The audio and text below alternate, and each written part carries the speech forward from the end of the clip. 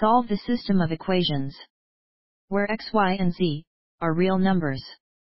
X cubed equals 2y minus 1. Y cubed equals 2z minus 1. Z cubed equals 2x minus 1. X and y and z and x have the same form of equation.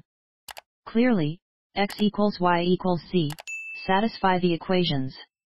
If x is greater than y, then from equation 1, we have y equals x cubed plus 1 over 2, which is greater than y cubed plus 1 over 2. From equation 2, we know that this is equal to z. So we have y is greater than z. From equation 2, we have z equals y cubed plus 1 over 2, which is greater than z cubed plus 1 over 2. From equation 3, we know that this is equal to x. So we have z is greater than x. That is to say, if we assume x is greater than y, then we have x is greater than x. This is a contradiction. Similarly, if we assume x is less than y, then y is less than z, and z is less than x. So we have x is less than x. This is a contradiction. Therefore, x must equal y.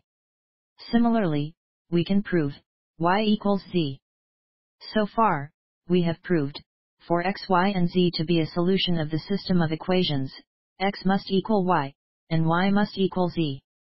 Then from equation 1, we have x cubed minus 2x plus 1 equals 0. Clearly, x equals 1 is a solution of the equation. We will use the factorization method to solve this cubic equation. We write the constant term 1 as negative 1 plus 2. So the equation becomes x cubed minus 1 minus 2x plus 2 equals 0. We write negative 2x plus 2 as negative 2 times x minus 1.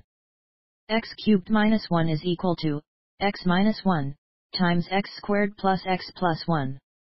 Now the two terms have a common factor, x minus 1. So they can be factorized and written as x minus 1 times x squared plus x minus 1. So either x minus 1 equals 0, or x squared plus x minus 1 equals 0. Case 1.